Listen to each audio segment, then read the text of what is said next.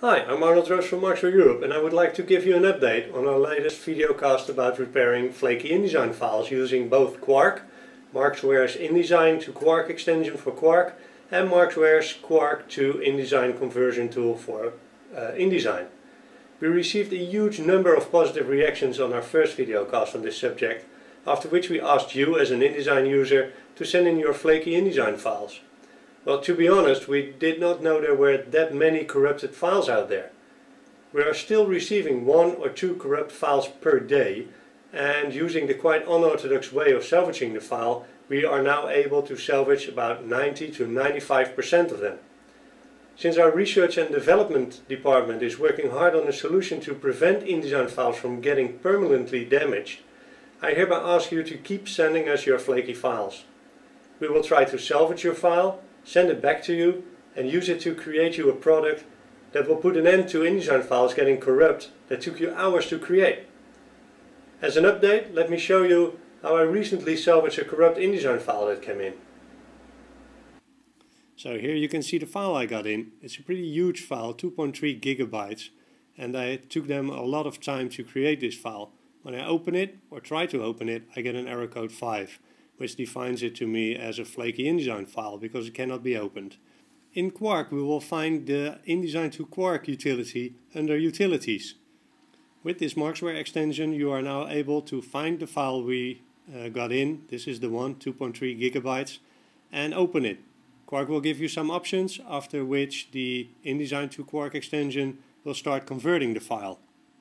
As you can see, where InDesign failed to open the file, with the InDesign to Quark extension we are now able to open the file in Quark, which is quite amazing, I think.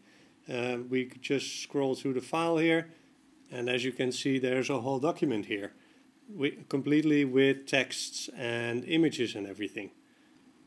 So now it's a Quark document, but we want to have it as an InDesign file.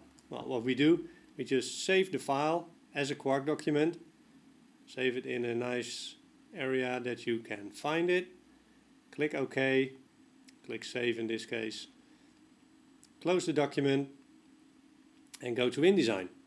In InDesign we have the Markzware plugin named Quark to InDesign, which allows us to select Quark files, in this case the Quark file we just saved, and open it.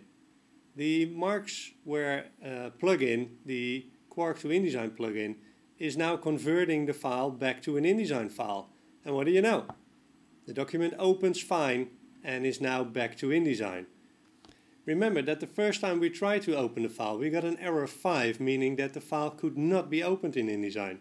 So using the InDesign to Quark extension for Quark and the Quark to InDesign plugin for InDesign, both from Markzware, we were now able to salvage the whole document and open it again in InDesign. We can now save the file again, give it a new name because there is already a file with that name, so we name it Recovered, save it, and now we save the whole document as an InDesign file that we are able to open over and over again.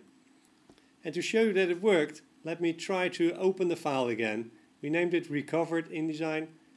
So I can now open the file and it opens fine, only some missing fonts, but that's not really going to be the problem.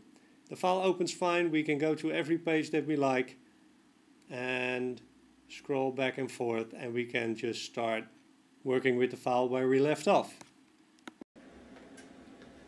So that's how we do it now. But as said before, please keep sending in your flaky InDesign files to david@markzware.nl, or give us a call to receive FTP details so we can create you a product that will put an end to these flaky files. Product information and contact information for Markzware Europe can be found on our website at www.markzware.com. Oh, and before I forget, have a look at youtube.com/markzwaretv to see more interesting and funny videocasts we made. This is Arnold Roosch from Markzware TV, signing off.